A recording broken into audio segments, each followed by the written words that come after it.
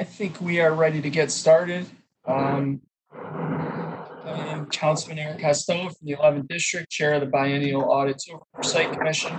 We are joined by other members of the Commission, Madam Comptroller Joan Pratt, Councilman Joe Henry from the 4th District, Director of Finance Henry Raymond, and Inspector General for the City, Isabel Harmon. We are also joined by City Auditor Josh Ash, and we have Marguerite Curran, who is staff to the committee, among 2 other agencies interviewed. We are going to start with approval of the minutes from the previous meeting. The minutes should have been disseminated by Marguerite yesterday at 10:46 a.m. Is there any discussion on the minutes?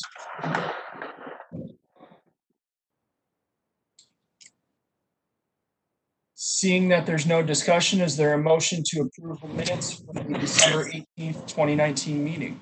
This is Henry Raymond, so moved. Motion by Director Raymond. Got a second by Comptroller Pratt. Okay, Costello is a yes. Pratt? Pratt is a yes.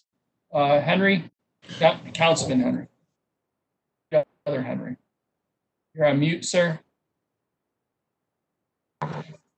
That's weird. I thought I took it off. Marguerite, are we automatically being remuted if we're not the one speaking? Yes, you are, because you interrupt the. Okay. Sorry about that. That's okay. Yes. Councilman Henry, your vote on the minutes. Yes. Director Raymond. Yes. Inspector General Cumming. Yes. Yes. Okay. Those are 5 yeses. Absent today are Council President Brandon Scott, Councilman Leon Pinkett from the 7th District. Next order of business, we had, before we go to the city auditor, we had some discussion still to be had about Department of General Services and about the Mayor's Office of Emergency Management. I do not believe we have anyone from OEM on this call. Is that correct? Okay, I believe that's correct. All right, so we will go DGS to Tichy. Josh, do you want to start off and just give an overview of what the findings were for the audit, and then we can ask DGS any questions? And feel free to go to take over the presentation mode if you'd like. Okay. Margaret, can you make me a presenter, please?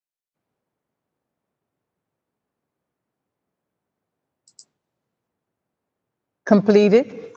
Okay. Let's do.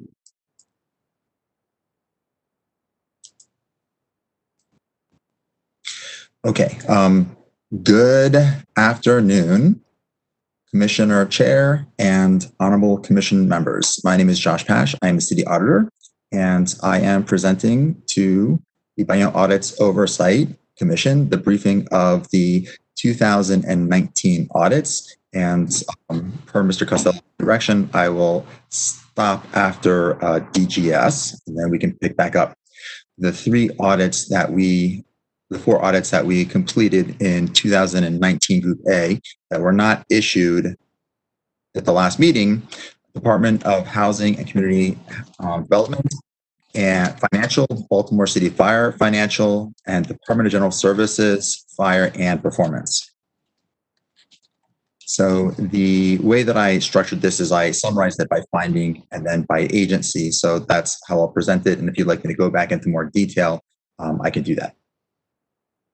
So for the summary of the findings, for the financial audits, we had under the category of revenue, the fire department had revenues that were understated.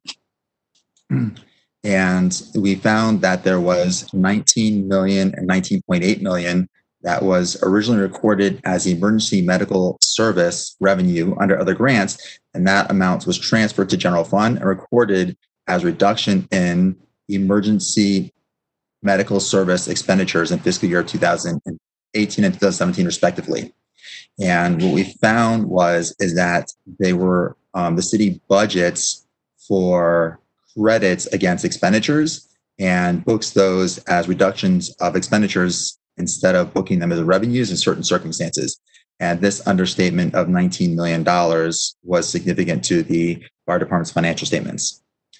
We also found that the fire department was unable to provide documentation for both fiscal years 2017 and 2018 for certain revenue activities, and we're not able to validate that. For DGS on the financial side, we noted that certain revenues were incorrectly recorded in an expenditure account. This was similar to the previous, where revenues, instead of being recorded as revenue, they were recorded as reduction of expenditures. And we noted that certain agencies that DGS provides services to are designated as internal service fund customers for the agency, and DGS correctly bills and records revenue for services provided to these agencies. But for agencies that are not designated as internal service fund customers, they are budgeted through the general fund for their services provided by DGS. And for those, the expenditures are transferred to the general fund and they're recorded as a reduction of expenditures for DGS. For DHCD, we noted that the revenues were incorrectly credited to the Baltimore Development Corporation grant revenue account. And what we found was that there was a BBMR level adjustment journal entry that transferred the funds from, or that credited the funds to Baltimore Development Corporation. And when we looked into it, we found that the city's way of identifying revenues is based on cash receipts a lot of the time. And sometimes when the cash is received, the identifier of where that's supposed to be credited to as revenue is not always easily identifiable. And that leads to errors in recording those revenues into the right fund. And that was a case where DHCD revenues were put under the Baltimore Development Corporation. Have any questions on that? Okay. Continuing on the financial audits for payroll, for the fire department, we noted a material weakness over payroll timekeeping function. This was a citywide finding in the 2018 CAFR. And at that time, we noted that the city doesn't have a system that ensures proper approval and storage of timekeeping information among different departments. We noted that a large portion of our sample, because of the impact of the city, was in the fire department, and that this finding specifically, and in addition to other city agencies and departments, was found in the fire department. And we noted that the capability to maintain timekeeping records for compliance of certain union agreements was not available and not retained. For DGS, supporting documentation was missing for select payroll activities. And we found that between the agency's facility management and fleet management divisions, that they were not able to provide documentation for select payroll activities that we sampled for both fiscal years 2018 and 2017. And so we weren't able to validate that those were properly captured, classified, and recorded.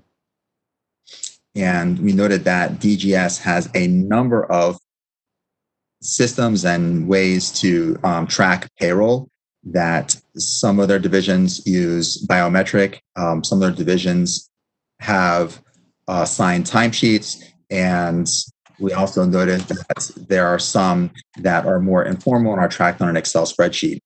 And among the internal control issues we found there was lack of segregation of duties and lack of audit trail to identify when entries and approvals were made, to trace that back to that the person approving the leave and the comp time was authorized to approve it, because there wasn't a formalized and identifiable and traceable tracking to the approvals there. For DHCD, documentation including employee sign-offs and management approvals were not always available to support the selected payroll transactions for audit staff. So when we went to dive into the supporting documentation, we basically could not find for our sample selection, not 100%, but for a significant part of our sample selection, that the employee sign-offs and the approvals were recorded and maintained to validate those payrolls. We looked at implementation of prior audit recommendations. For fire department, they didn't have any prior audit findings. For DGS, we had one finding that was prior finding that was implemented. We had one that was not implemented, and we had two that were rolled forward to future audits. And they were rolled forward to future audits because DGS was in the process of implementing them and getting them. For DHCD, we had one finding that was partially implemented and one finding that was not implemented, and two findings that were rolled forward to future audits. For the, would you like me to stop there? Or should I go to the performance audits, which includes DGS? Mr. Chair, I know I have questions at this point. Do you want me to hold them until the end of the whole presentation? No, go ahead, Councilman. Thank you, Mr. Chair. Josh, if you could go back to the last screen, can you talk a little bit about the two recommendations that were not implemented for DGS and for DHCD? Yes. Hold on a second.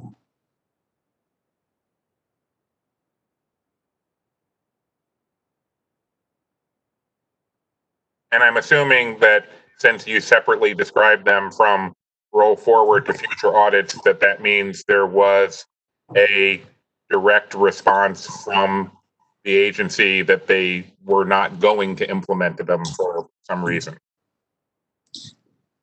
The roll forward, so not implemented meant that when we looked, there wasn't, they didn't fix it yet, and they were not in the plans of doing so. Gotcha. The roll forward was we saw that there was evidence that they were implementing it, but it hadn't been fully implemented, or it was so recently implemented that there wasn't enough information for us to test and validate. Okay, for DHCD, the finding that was not implemented was the agency was not able to provide documentation for selected 2016 and 2015 payroll timesheets for testing. And we recommended that they provide training and provide formalized processes and procedures. And we noted that they had developed a standard operating procedure, and they were in the final stages of designing that, but they had not implemented it. And then when we looked deeper, we found that the formalized, written, approved, and data process procedures were not robust enough, and that they need to be more robust. And that was in your audit, and did they respond to that? We did not. So typically we don't ask for formalized responses. Okay. They did agree to formalize those processes and procedures and to retain payroll documentation. Okay. And what was the DGS one? The DGS is...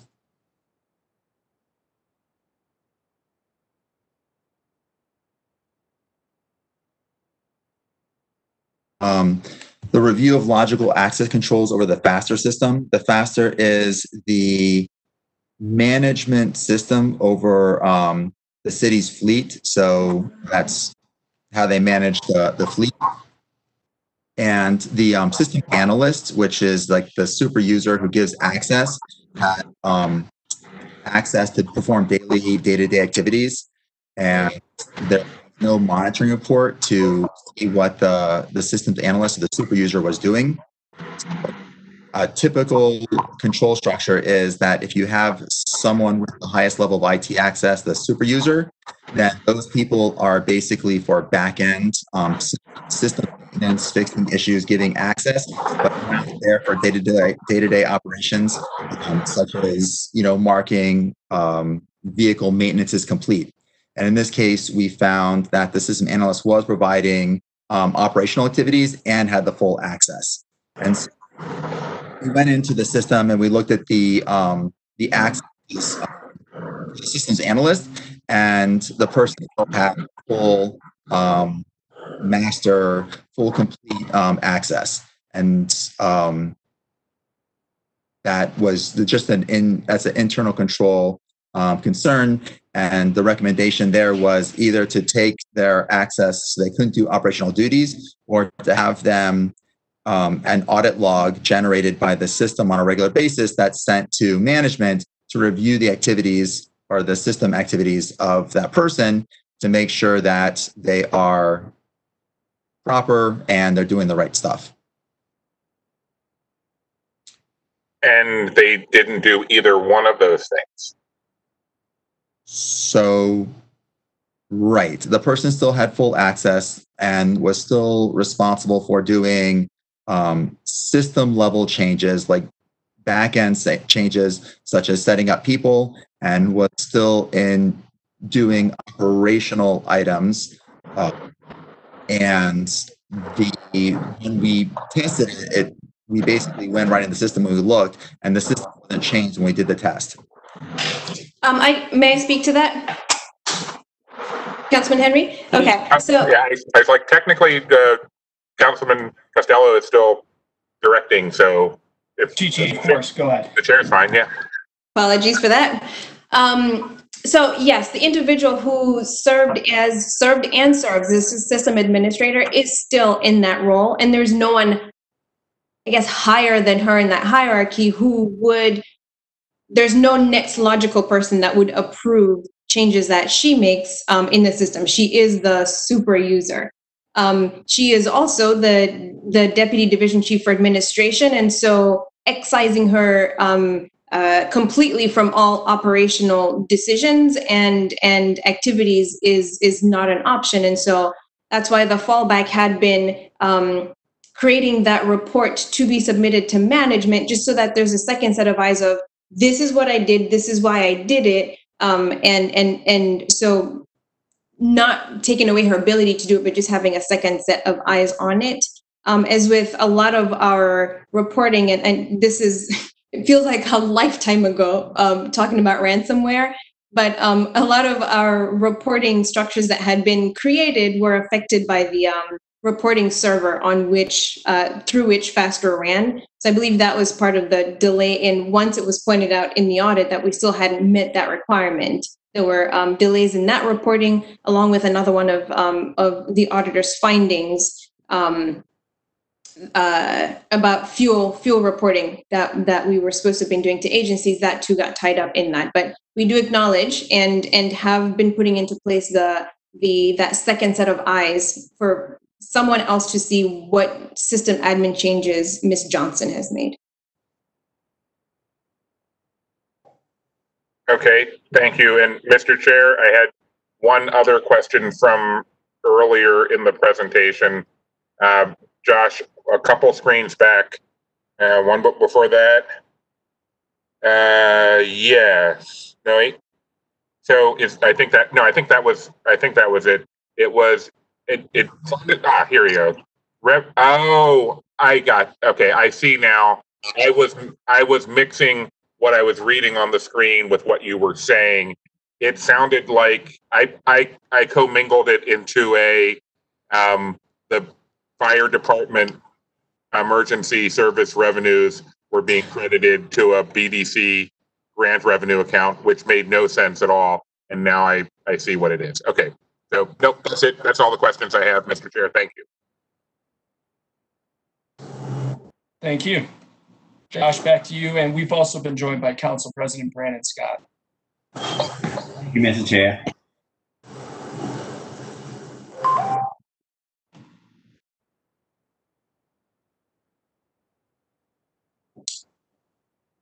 Josh, you're on mute.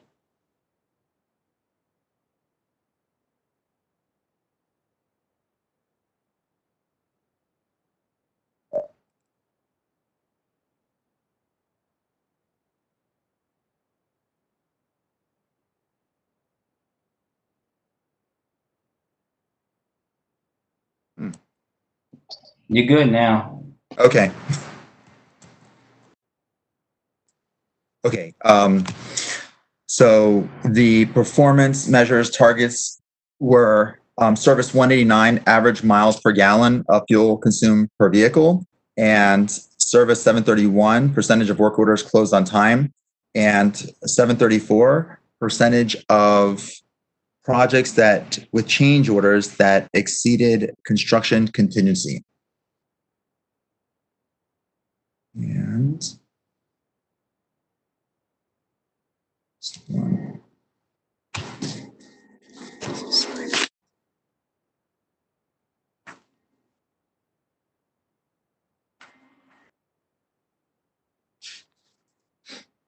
according to our fiscal years 2017, 18, 19, and 20 budget books, DGS did not meet the targets of these selected performance measures, and the selected performance measure of Service 189 is no longer used. As a result, we didn't validate the accuracy of those actual results presented in the budget book.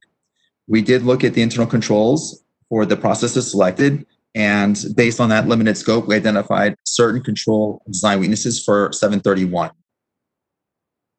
And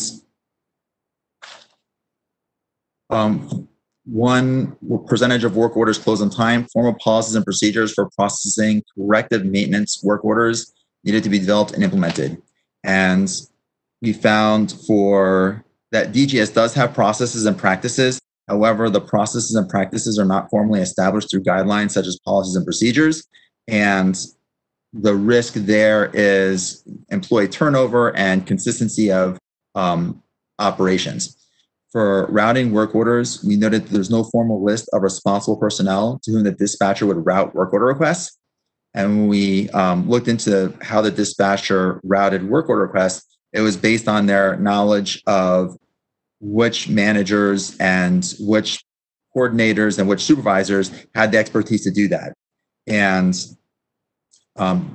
this is a succession planning risk because even though that operations are working well now, any turnover or long-term vacation by the dispatcher would cause or could cause a significant inefficiencies in routing the stuff, since there's people are not identified as who can handle what. It's just based on the expert knowledge of the dispatcher. For closing and completion of work orders, we noticed that there's no established guidelines for maintaining documentation for completed work orders or for recording the work order completion date. Therefore, documentation supporting the repair performed was not always maintained, and completion dates were not recorded consistently when the work was completed.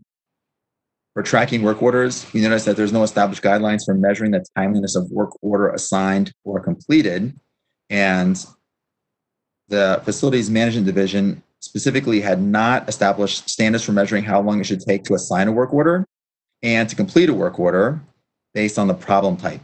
And basically everyone was being, the amount of time to complete a work order, everyone was kind of judged and treated equally versus on the complexity of the work order. For monitoring of work orders, there was no established guidelines and for supervisors and management to periodically review outstanding work orders and to manage workload and identify backlogs, recurring issues. And that was just we noted that there were a lot of, there were old outstanding work orders and that there was no process to clean those out and to manage those. For service, 731 percentage of preventative maintenance out of total work orders.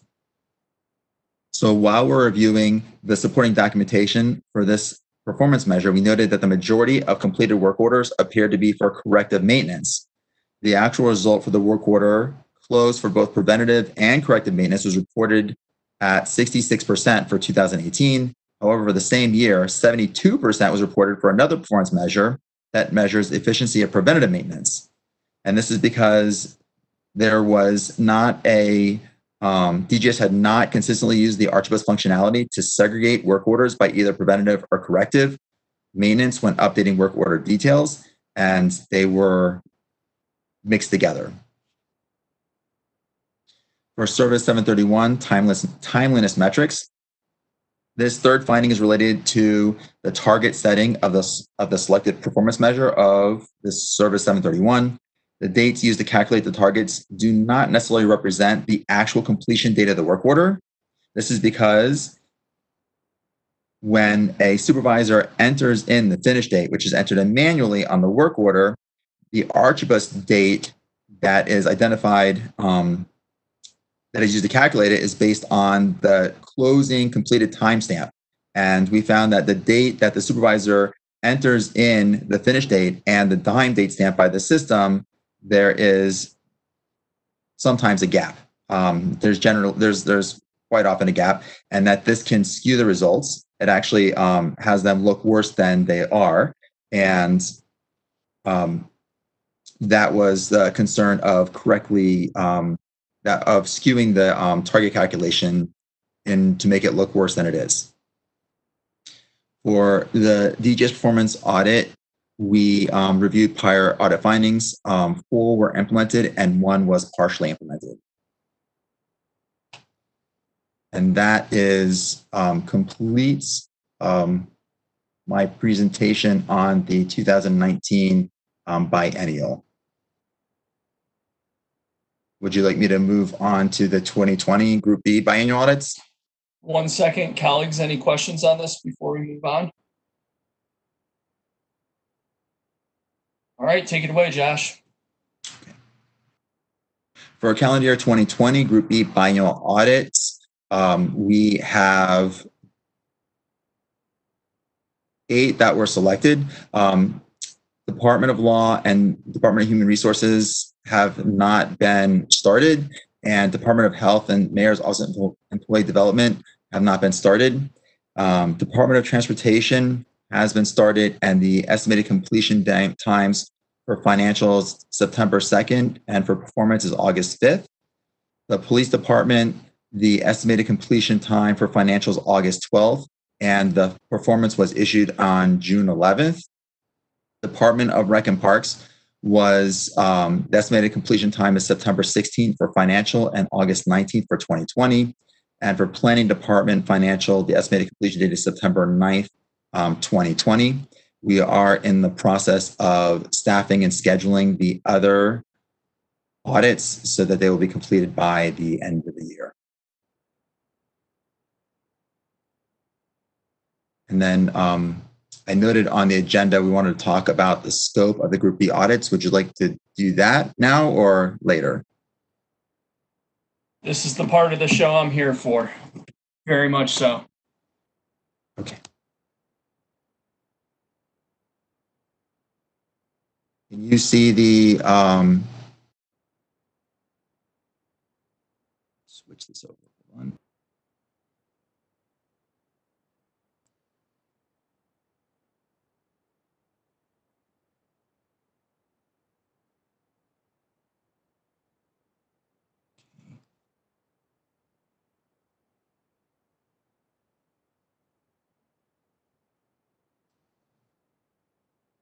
Can you see it? Okay. Okay. So for Department of Labor, we selected service 862, and the performance measure was number of public information requests answered on time. Department of Law. 869, Minority and Women's Business Opportunity Office, was application initial review turnaround time in days, and 869, Minority and Business Opportunity Office, application review process turnaround time in days.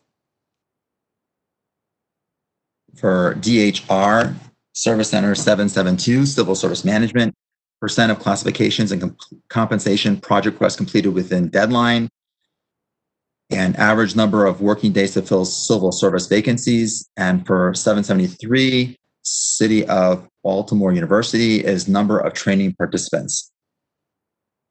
For DOT, 683, Street Management, cost per lane miles resurfaced by internal crews, and percent of potholes repaired within 48 hours of reporting, and 693, Parking Enforcement, number of citations issued. Josh, can I jump in there? Yes. On number 3, we can continue to work this out in future years. I had the same discussion with the Mayor's Office of Government Relations and the Department of Finance. This citation for parking enforcement, this is again an example of my estimation to be a very unuseful or useless, rather, performance measure. And again, I'm not directing that at you. This is more so for Director Raymond. When I think about whether or not we're effective, it's not the volume of what we're doing, it's the quality, right? So we talked about the performance measure for the 311 call center that deal with the total number of calls you take. Who cares? That's their job, is to take calls. I'm interested in, are they doing something effective with that? How quickly are they closing out calls? For parking enforcement, I'd like to know, how quickly is a citation being issued after a service request comes in? Or what percentage of our parking citations that are issued are abated because they're in fact erroneous citations? And I would just, I plan to move forward a little more aggressively on this next calendar year. And I just want to remind everyone about that, because I have been talking about this for a couple of years. I know that the council president, Mr. President, you've been involved in those conversations with me in budget hearings over the years. I'm just hoping, it's something we can chip away at, because we need to do a better job of measuring the effectiveness of agencies instead of just looking at raw output that is the basic functionality of their job. So I'm off my soapbox. Back to you, Josh. Councilman Henry. Yeah, Mr. Chair, if you're done with the soapbox, I'd like to borrow it for a second, because I think you're completely right. Number of citations issued is not nearly as helpful in terms of the council having oversight of parking enforcement, as knowing, for example, that some significant percentage of the citations we issued were subsequently fought in court and turned out not to be sustained. That to me says that we have to have a conversation, more so than knowing that they issued 100,000 versus 90,000. What I also wanted to ask, Mr. Chair, is if we wanted to make suggestions along these lines of these individual agencies, should we be making them as he covers each agency, or do you want to wait till the end? I mean, we can wait until the end. I think on the audits in which they've already had an entrance conference, and they may already be well underway. I don't want to come back and ask them to change their scope in July, in month 7 out of 12. But what I do want to make sure that we do is, let's come back in November and take a much deeper dive into what's being proposed for next calendar year. And I think that's on all of us on the commission. That's not a shot at Josh, and it's not a shot at Henry, but I think, there are some performance measures that make sense that we want the auditor looking at, and there's other stuff that is just volume, which is a waste of his team's time. So the reason I asked that is that there was a particular performance measure that I wanted to ask about with transportation, and if it's too late to be done this time, then it's too late. But this had come up at previous council hearings, specifically about snow and ice management. That when DOT has been asked in the past about specific routes for plowing, what they have told the council is that inside areas, that they've subdivided the city into a number of areas, and that inside each area, they literally leave it to the individual drivers to work out their own route for how to most quickly and efficiently plow that area. And they've said that this allows them to more easily contract out when you have a really bad snowstorm and the city has to use contractual plows as well as using its own in-house equipment. That to me always seemed curious, and it did not seem to make sense that it was more effective to let individual drivers figure it out than it would be to simply develop an Optimax route for each area and give that route to whoever was driving. And that was a question I was hoping that audits could take up when it next did a performance audit of DOT. And so if it's possible to consider that in this audit, I'd appreciate it. If not, then, you know, I'd like it to be just put on the record for the next one. Okay, so we are deep into this audit, and I want to kind of bring up a couple of things. So to address your question, Mr. Henry, we can schedule specific, audits of high or risky processes and to gain efficiencies of the city and to identify those, and we can have discussions about scheduling that in there and to address that and to address the number of citations issued. So we noticed when selecting performance measures to audit that there are a lot of them that are measuring output.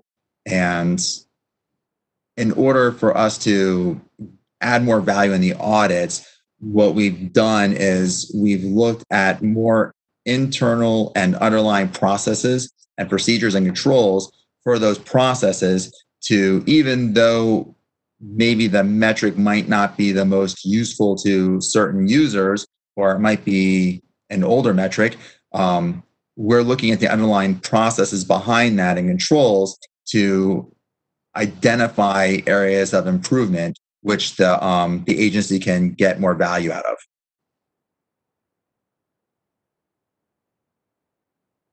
Okay. Understood. Okay.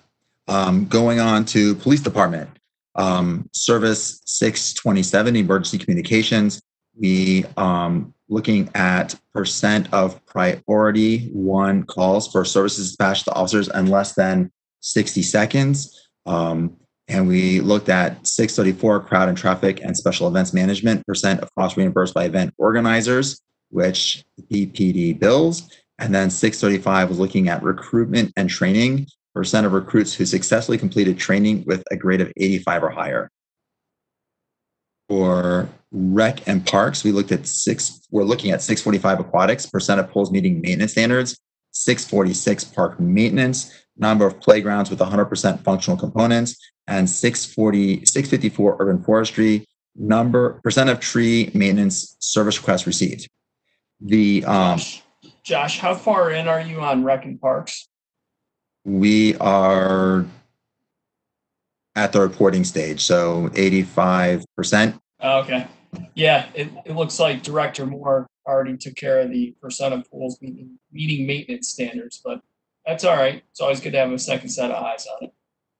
So one of the choices we actually changed to this one because originally when we presented our proposed performance metrics was number of trees planted, and certain commission members had asked about stump removal and I believe like fallen limb removal. And in order to broaden the scope and to capture all of that, we looked at service requests that would cover both the stump removal and the planting of trees and the limb removal. Got it. Department of Planning, we looked at we have Plan 761, Development, Oversight, and Project Support, average number of site plan review committee meetings required for a plan approval. 763, Comprehensive Planning and Resource Management, average number of days for a basic permit review. And 765, Planning for a Sustainable Baltimore, percent of Climate Action Plan recommendations completed. For health, 718, chronic disease prevention, looking at percent of tobacco outlets checked for compliance with Baltimore City laws. 315, emergency services health, percent of animal bite reports, which rabies investigation has started within 24 hours. And 717, environmental inspection services, percent of mandated food service facility inspections completed. For MOED, 796 workforce services of ex-offenders. Number of ex-offenders who received at least one service and obtained employment. 797 workforce services for out-of-school youth opportunity. Percent of youth opportunity participants who avoid becoming involved in the juvenile or adult criminal justice system while enrolled. And 800 workforce service for WIOA fund youth. Percent of enrolled youth who earn an occupational or educational credit by the end of the program. And that is our Group B selected performance measures. Colleagues, any questions?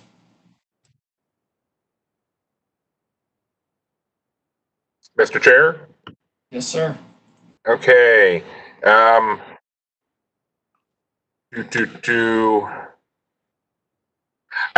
was looking to see what other ones I had already on. I'm trying to tell if this is the same issue. Service 648. Josh, can you go? Actually, first question. Josh, can you send us a copy of this presentation tonight? Yes. Okay. Can you scroll back to Rec and Parks? Okay. It looks. The question I had under Rec and Parks and Service 648 Community Recreation Centers is we're missing our target for total number of youth aged 5 to 13 enrolled in after-school recreation programs during the school year, and that strikes me as a pretty important one in terms of impact on the community. Is that something that you have time still to look at? So we are in the reporting stage for Rec and Parks also. I can probably do some inquiries and some light review without getting into the whole 9 yards at this time. Okay. And I'm trying to figure out if there's a way to ask this more objectively. But Mr. Chair, I guess I'm trying to figure out when was the right time to suggest these kind of things. Because it sounds like we needed to have shared these with Josh back in December of last year to get these onto his list before he started putting together the first half of the audit. So is that that's something? Correct. Yeah, no, I think that's correct. It's the end of the year meeting, and if I'm not mistaken, I think we did that back in December. At the last meeting, we talked about the proposed performance scope. I will make sure, though, that we do that earlier this year in November. That was what I was trying to remember, and so I'm gonna ask then in that case if we could go back to Josh's list of the ones that haven't started yet. Okay. I want to focus the remainder of the questions then on law, DHR, Yes. health, and MOED. With law, and it looked like you had touched on this in 862, in Service 862. I was wondering what is the cost and length of time it generally takes the law department to provide a response to an MPIA? Is that already part of what you're looking at? Hold on one second.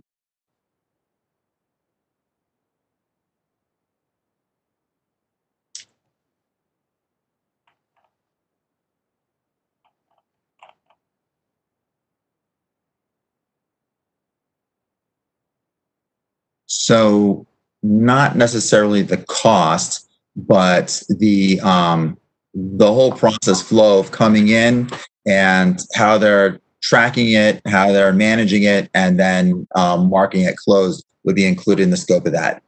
Okay. I'm not sure how to, not the cost.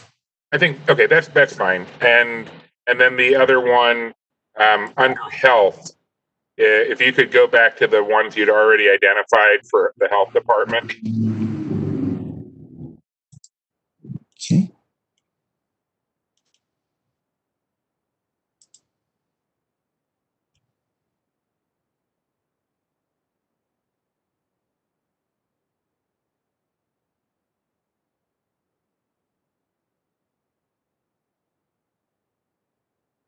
Okay, can you see it?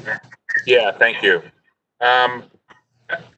If you have time still to look at Service 307, Substance Use Disorder and Mental Health, in FY19, they didn't hit a single performance measure target. And my natural inclination is to assume underfunding, but I thought that might be a worthwhile one for you to check out.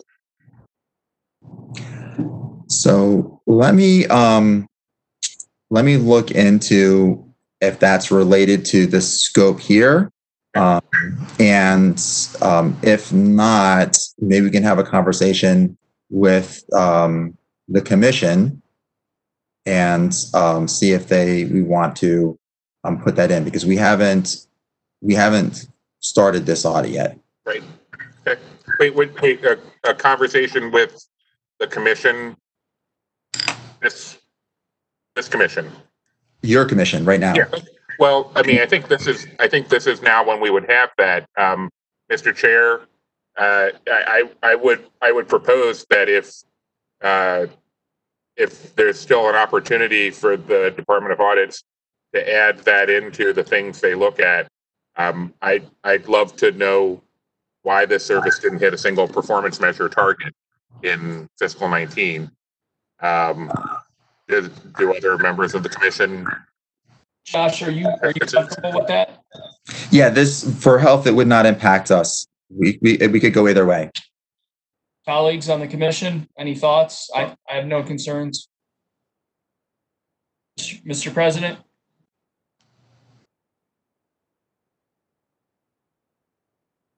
Madam Comptroller? Director Raymond? No concerns. Inspector General Cumming? I think it's a good idea. Anything that's not meeting any of the requirements, we should look into.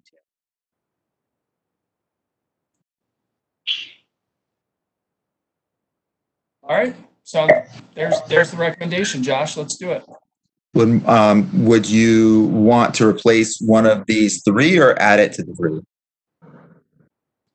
I would be okay with removing the middle one. The other two are just too important in terms of food service inspections and tobacco outlets.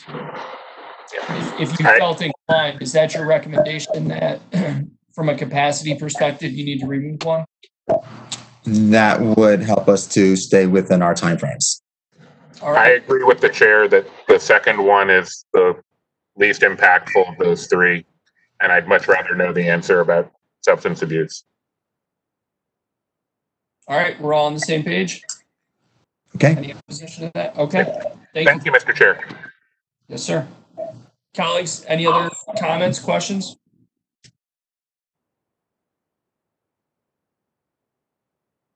Okay, in terms of the agenda, we're going to come back in November. Josh, if before November you could have your team put together recommendations for the agencies, as well as a history of, you could just throw it in a spreadsheet. It doesn't need to be anything fancy, but a history of the previous two audit cycles for each of the agencies in Group A. That would be greatly appreciated. Can you say that one more time? The previous two audits, history of what? What the performance measures were that were audited in the previous two cycles for each of the upcoming 8 agencies. Okay. A comparison, year one, we did this, year three, we did this, we're going into year five, here's what we'd like to recommend for your consideration. Okay. Colleagues, any other questions?